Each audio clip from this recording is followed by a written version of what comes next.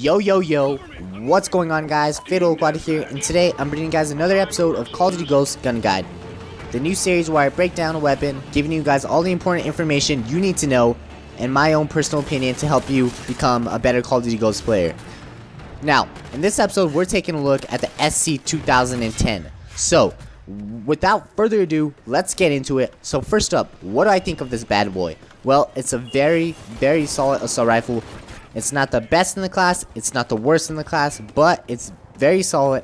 It's got slightly lower damage and extremely little recoil. So it kind of reminds me of the ACR from Modern Warfare 2 and Modern Warfare 3. So if you guys like that back then, you're gonna love this weapon as well. Now for the iron sights, I don't think they're the best, they're not the worst, but again, they're not the best. Typically, I'll throw on a red dot sight or some sort of optic on it. You know, the bridge, goes over the middle of them, which I really don't like on any rifle, as well as they're pretty confined. So if you don't mind them, you can use them, but for the most part, I'll typically throw some sort of optic on it. So, yeah, that's that. Next up for the damage. As I mentioned, it's pretty low. You do 35 up close and 20 at a distance, which is lower for the assault rifles. The average for the assault rifles is 43 and 22, so this doesn't really fit the bill in that regard.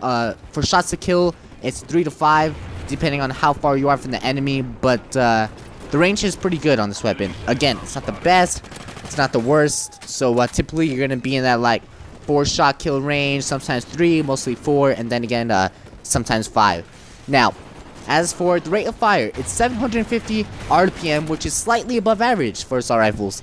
Because it has a little bit lower damage, it's going to be a slightly higher rate of fire, so that kind of makes up for that. And then now, guys, the recoil. The recoil, this is where this thing really shines. The recoil is the lowest for all of the assault rifles by far. In most gunfights, you can just hold down that trigger and it's not going anywhere. It's a laser rifle. Like I said, it's just like the ACR from Modern Warfare 2 and Modern Warfare 3. Only in super long, range gunfights, you need to worry about burst firing or, pop shotting or anything like that. But for the most part, you can just hold this thing down and it's going to be a laser. It's not going to move very much. That's obviously a big advantage and in its favor. So now, as for the magazine size, it's standard for all assault rifles. You got 30 rounds in your regular mag, 45 rounds in your extended mag.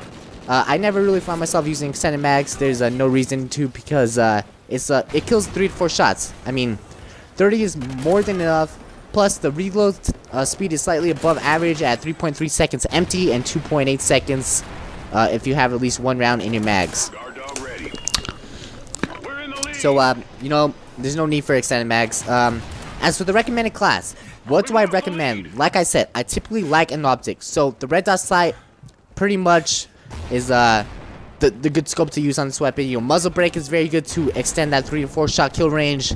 Perks I use are Ready Up, Quick Draw, and Stalker, which are standards for pretty much all my assault rifle classes. And then as other things you can use are the foregrip attachment and the silencer, which I'm actually using in this gameplay.